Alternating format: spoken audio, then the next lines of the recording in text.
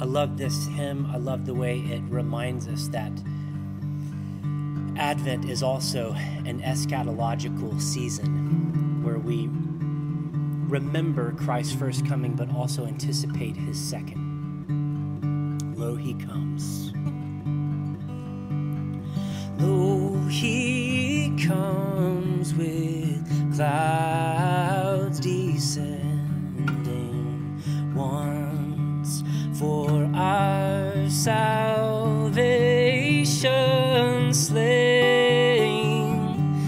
Thousand saints attending swell the trial.